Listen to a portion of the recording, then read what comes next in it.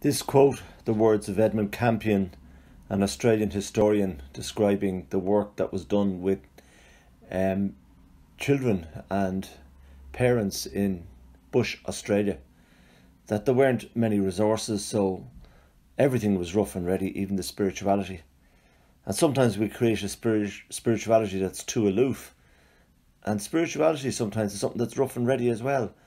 We knock together the basics of life and the basics of the love of God and the care of God.